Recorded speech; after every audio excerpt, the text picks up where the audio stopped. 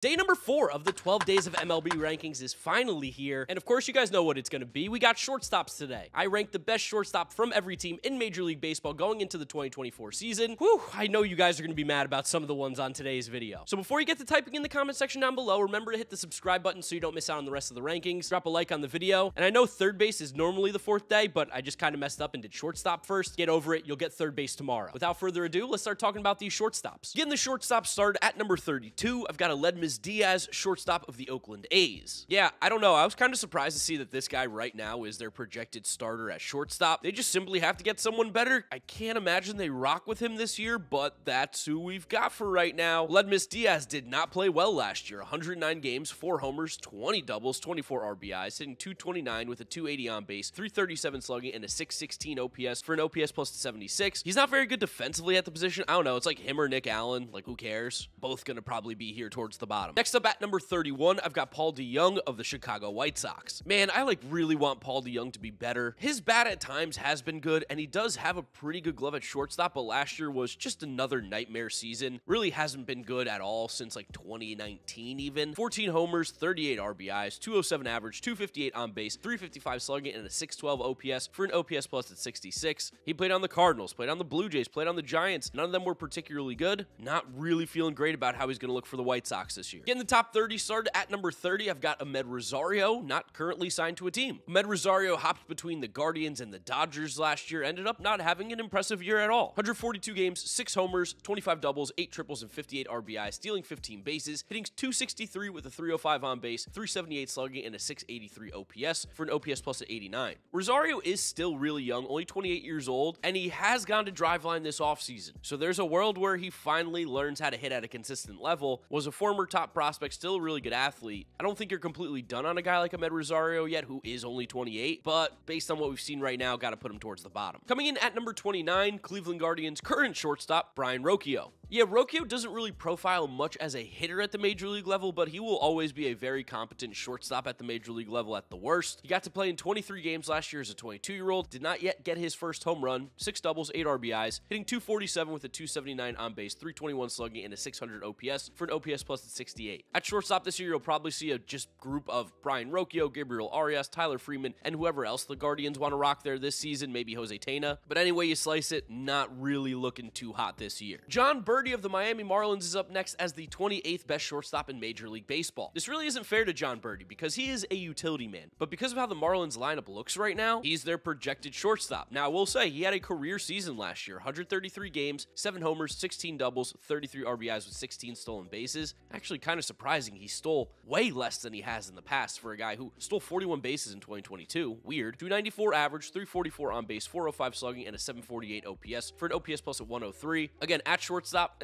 not so much value, but as a utility player, he is really solid. Good athlete, decent player, just not going to rank highly at shortstop. For the 27th best shortstop in Major League Baseball, going to head down to the Tampa Bay Rays and talk about Taylor Walls. Due to off-the-field issues, Taylor Walls is now going to be the starter for the Rays at shortstop, and it is a considerable downgrade. Taylor Walls is going to be fine defensively, but at the plate, there just really isn't that much going on here. Last year, played in 99 games, 8 homers, 12 doubles, 36 RBIs, 22 stolen bases, low average, low on base, very low slugging, gave him an OPS at 638 for an OPS plus at 79. There's just not a lot of ceiling here with Taylor Walls, but he's a competent major league shortstop. Ooh, down quite a bit here. Someone who's due for a bounce back, though, that's going to be Tim Anderson, not currently signed to a team. Tim Anderson had an abysmal year, and honestly, I felt bad for him. There was reports about how terrible the White Sox locker room was, how Tim Anderson really couldn't get any of the help he needed, and it showed in his play. 123 games, he hit 1 home run, 18 doubles, 25 RBIs, hitting .245 with a .286 on base, .296 slugging. Like, what? 582 OPS for an OPS plus at 60. It was an embarrassingly bad year for Tim Anderson. I think you just got to throw this one out the window, start fresh, go to a new team, because the White Sox just weren't it. But for a guy who struggled at the plate and has never really been a great defensive shortstop, I did have to drop him quite a few spots. Getting the top 25 start at number 25, I've got Cardinals young shortstop Masyn Winn. Masyn Winn looked pretty horrible in the 37 games he played last year, only having 4 extra base hits, 2 of which were home runs, hitting .172 with a .230 on base, .238 slugging, and .467 OPS for an OPS plus of 29. Crazy small sample, not going to hold it against him too much. but the quality of contact was a little bit concerning for a guy who is smaller in size. He has tore up the minor leagues before, so there's definitely a good hitter somewhere inside of Mason Wynn. It just looks like maybe that power might be questionable at this point. Cannon of an arm at shortstop, though. I'll give him the benefit of the doubt and put him in the top 25. For the 24th best shortstop in Major League Baseball, got to shout out my boy Ezequiel Tovar of the Colorado Rockies. Now, I expected Tovar to be better, and I still think there's a lot of room for growth. He was only 21 years old last year, played in 150 games, was fantastic defensively at the position. At the plate, there needs to be improvement. Counting numbers-wise, not bad. 15 homers, 37 doubles, 73 RBIs. But in Coors, of course, so you take everything with a grain of salt. And when you hit 250 in Coors with a 287 on base, 408 slugging, and 695 OPS, doesn't really grade well. So Ezequiel Tovar did things well last year, like defensively and just extra base hit-wise, but need to see him become a more consistent player. Next up at the number 23 spot, I've got Geraldo Perdomo, shortstop for the Arizona Diamondbacks. I think he's a little bit on the hot seat with Jordan Lawler being called up towards the end of the season. Lawler could eventually take over this position, but as of right now, it seems like it's probably going to be Geraldo Perdomo's at this current moment. And to be fair, he was an all-star last year, was about a league average hitter with a pretty decent glove at shortstop. He's a very, very just overall average player. Someone you'd like to have on your major league roster, but maybe not playing every day, or if he is, hitting 9th in your lineup, which is kind of what Perdomo did. One thing you'll say about Perdomo, he's an on-base machine, had a 13% walk rate last year and only struck out 17% of the time. Little to no power, little to no extra base hits. There's not much else going for him there. But overall, he's a well-rounded player in the fact that, like, he's major league quality. Whew, talk about another guy dropping. At number 22, Javier Baez of the Detroit Tigers. I mean, what is going on with Javi Baez? Obviously, he still plays a pretty good shortstop. Like, he is a good glove, has a great arm. But yeesh, at the plate last year, that's the worst season we've seen him ever have. 136 games, he hit 9 homers, 18 doubles, 4 triples, and 59 RBIs. The slash line's embarrassingly bad, though. 222 average, 267 on base, 325 slugging for a 593 OPS and an OPS plus at 62. His 2 years with the Tigers have been a nightmare, but the Tigers started to play a little bit better baseball towards the end, and I'm hoping that when he gets back into a winning environment, hopefully this season, that Javier Baez will be able to bounce back, because he's not this bad. There's no way. Just missing on the top 20 at number 21, Giants projected starting shortstop right now, Marco Luciano. Despite having a very similar name to me, Marco Luciano, we're not related, and Luciano right now projects to be that everyday starter at shortstop for the Giants, and I kind of like it. We didn't see much of him in his 14 games. I don't even really want to read out the stats. I mean, like, the slash line is unimpressive, but he's been a top prospect for a few years now. There's definitely some real pop in that bat, and I just tend to trust the Giants player development right now with what they're able to do with major league quality players, and Marco Luciano definitely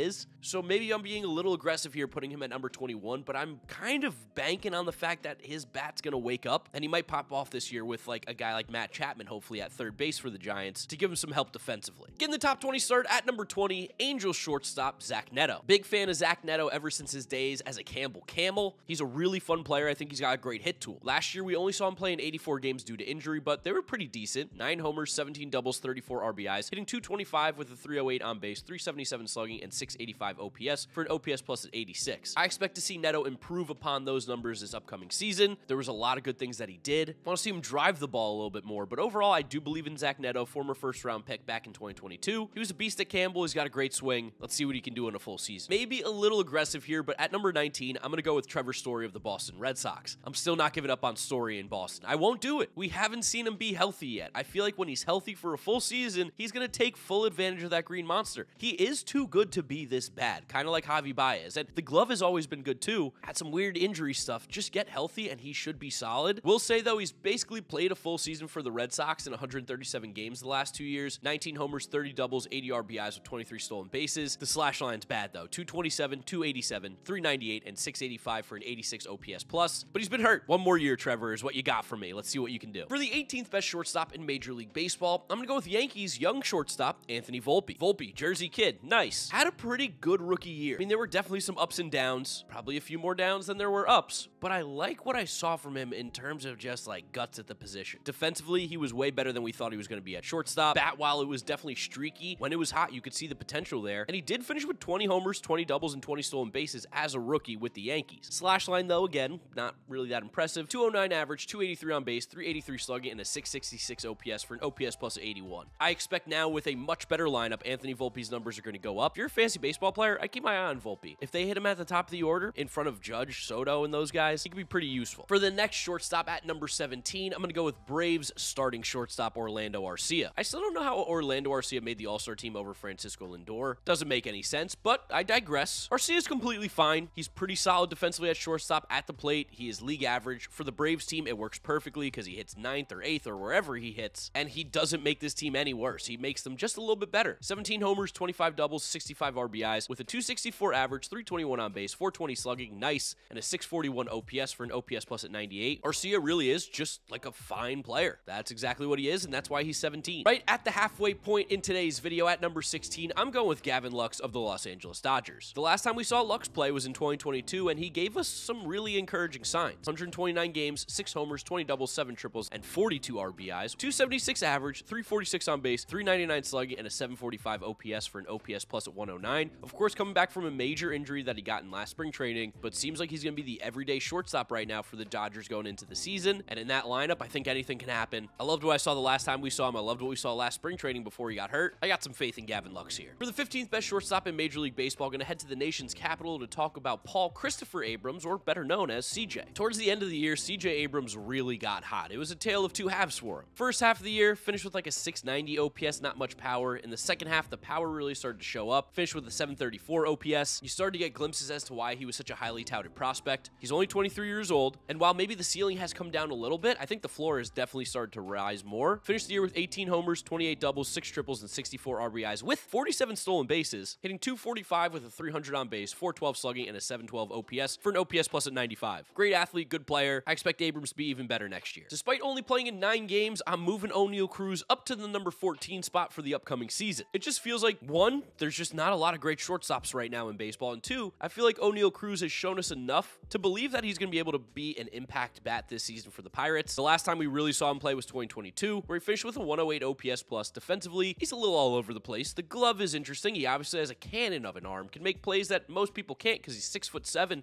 and throws the ball at 110 miles an hour from short. Obviously crushes baseballs. I'm going to bump him up here to 14 simply on projections and the fact that like he's a freak of nature. Probably going to be pretty good this year. Speaking of another freak of nature, one spot ahead of Oneil Cruz at number 13, Elly De La Cruz. La Cocoa did not play well, honestly, last year. Like, outside of that hot start, he got exposed. But, man, when Elly De La Cruz is going and looking good, he is just so much fun to watch. He's a disgusting player. And even still, in 98 games, 13 homers, 15 doubles, 7 triples, 44 RBIs with 35 stolen bases, hitting 235 with a 300 on base, 410 slugging, 710 OPS for an OPS plus at 89. None of those numbers on the slash line side jump out to you, but you're looking at a guy who could project for 30 homers and like 60 stolen bases a year. Very similar to what the MVP had this past season. So, like, I'm not saying Elly De La Cruz is one of the best players in baseball just yet, but he clearly has the potential to get there one day, and I think he's going to improve next season. At the number 12 spot, sneaky the same spot as last year, Jeremy Pena. I think we know what Jeremy Pena is going to be. Going to be a league average hitter with a really solid glove at the position. Now, one thing to say, he cut down the strikeout rate, basically doubled his walk rate almost to 7%, and the strikeout was down to 20. Those are encouraging signs for Jeremy Pena. I think he probably got a little overhyped because of the World Series MVP, Rookie of the Year, Gold Glove kind of scenario that happened in 2022, but he still is a very solid player. Again, great glove at the position, and in that Astros lineup, he does exactly what they need. So he's not going to be like the fun or sexy pick by any means, but I think he deserves to be right outside the top 10. And then just missing on the top 10 at number 11, I've got Willy Adames of the Milwaukee Brewers. Another guy who had a disappointing year at the shortstop position, like almost everybody did. But we've seen Willy Adames at his peak in the past before, and you're looking at a guy who could be a 30 homer, 30 double, 100 RBI player. Pretty solid at the shortstop position defensively. Even in a down year last year, still 24 homers, 29 doubles, 80 RBIs. Finished with an OPS plus at 95. So you definitely expected more out of him, but I'm not going to completely crush him just yet because of a down season. Getting the top 10 started at number 10, Carlos Correa of the Minnesota Twins. Had to drop Correa down a bit. He had an awesome 2022 season with them, but 2023, not so much. Not very good. He hit into 30 double plays, so that just tells me he really wasn't feeling great athletic-wise. 18 homers, 29 doubles, 65 RBIs, 230 average, 312 on base, 399 slugging, and 711 OPS for an OPS plus at 94. The glove was not particularly good either at shortstop. I think this was the concern some of these teams had with the medicals with Carlos Correa. Like, is that ankle a problem? He played in 135 games, but they weren't very good. So, yeah, I had to drop Carlos Correa down a few. Disappointing season in Minnesota, but he's still too good to not be that good. Technically, the biggest riser in today's video, at number 9, J.P. Crawford of the Seattle Mariners. What a year from J.P. Crawford. Absolutely phenomenal. I almost want to clap it up for him. Led the American League in walks with 94, hit 19 homers, 35 doubles, 65 RBIs, a guy who went to Driveline last offseason, and it completely showed. Way better. 266 average, 380 on base, 438 slugging, and an 818 OPS for an OPS plus at 131. Almost carried the Mariners to the playoffs. Defensively, though, weirdly, wasn't great. So I don't know what that was all about. I'm going to just consider him still as a plus glove now with a plus bat. That's definitely a top 10 shortstop. If you're sleeping on J.P. Crawford, it's time to wake up. This dude is legit good. Sticking in the same spot as last year, Toronto Blue Jays shortstop Bo Bichette. Yeah, Bichette defensively pretty horrendous, but at the plate, of course, he still mashes. 20 homers, 30 doubles, 73 RBIs. Not as high of counting stats as we had seen in previous years, but he did miss a few more games. 306 average, 339 on base, 475 slugging, 814 OPS for an OPS plus at 123. Bo Bichette's just a really good player, only 26 years old next year. You expect big things out of him. Want to see him improve defensively if he's really going to stick at shortstop for the long haul, but still, at the end of the day, Bo Bichette's pretty sick. Another guy at the exact same spot as last year, number 7, Dansby Swanson, the Chicago Cubs. Offensively dropped off from what we saw in Atlanta in 2022, and that's understandable. First year in a new city, in a new stadium, you got to kind of learn how to play there. But wow, defensively, he was still phenomenal. Arguably the best defensive shortstop in baseball last year, if not the number 1. 147 games, 22 homers, 25 doubles, 80 RBIs with a 244 average, 328 on base, 416 slugging, and a 744 OPS for an OPS plus at 99. We saw him eclipse the 10% walk rate, which was really nice to see. And with that glove and that bat being just league average at worst, Dansby's a really good player. I like that I can appreciate him a little bit more now that he's not a Brave. Just outside the top 5 at number 6, gonna go with Xander Bogaerts of the San Diego Padres. Bogaerts had a weird season. He was ice cold in the first half, a 731 OPS. Started making you think like, oh no, what did the Padres do giving him this major contract? But in the second half, he got incredibly hot. 9 homers, 17 doubles in 71 games, hitting 321 with a 364 on base, 493 slugging for an 857 OPS. More of the Xander Bogaerts we expect. Overall in the year, he still finished with 19 homers, 30 doubles, a 790 OPS for an OPS plus at 120. And we did see him improve a little bit defensively at the position, but his main thing is his bat, and it wasn't as good as it's been in the past, so I had to drop him down 1 spot, especially with how good this next group of shortstops has been. Getting the top 5 started at number 5, I've got Gunnar Henderson of the Baltimore Orioles. I know Jackson Holliday could be the shortstop, but until he plays a game, I'm going with Gunnar here. And I mean, he is a top 5 shortstop in the game. Rookie of the year, was awesome at the position, got MVP votes, won the Silver Slugger. In 150 games, Gunnar hit 28 homers, 29 doubles, 9 triples, and 82 RBIs with 10 stolen bases, hitting 255 with a 325 on base, 489 slugging, 814 OPS for an OPS plus at 125. Yeah,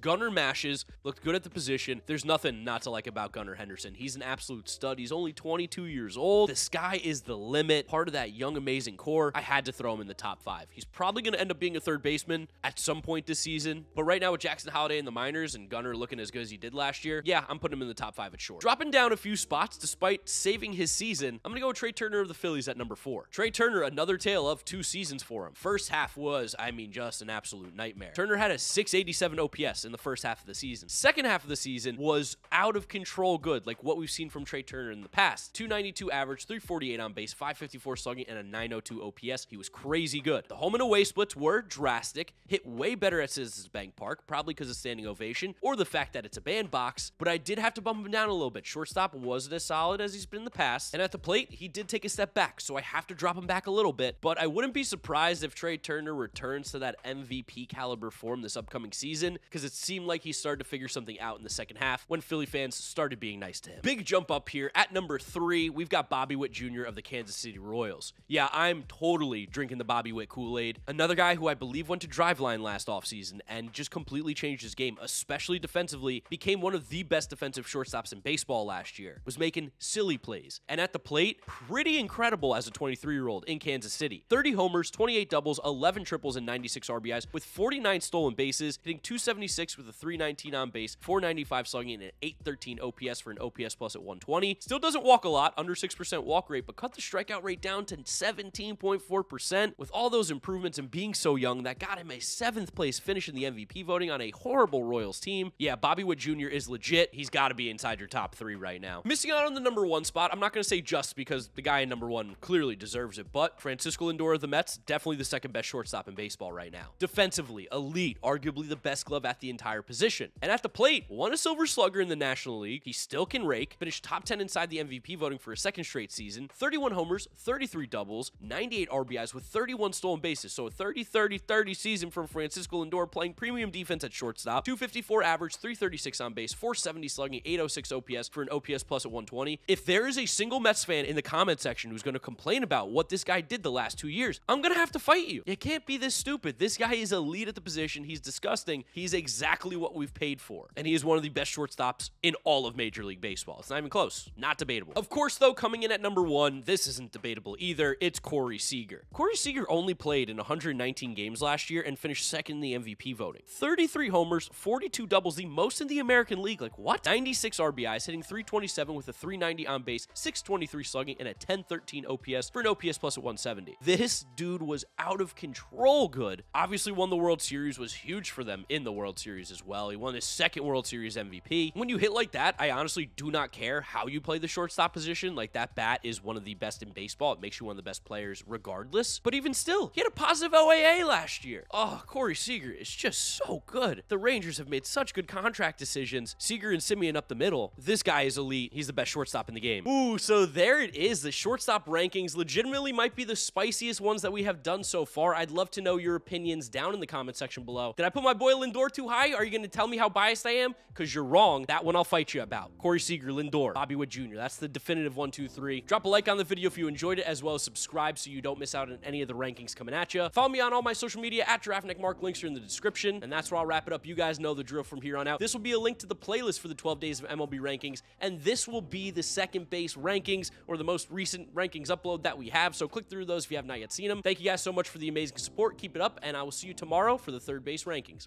Bye.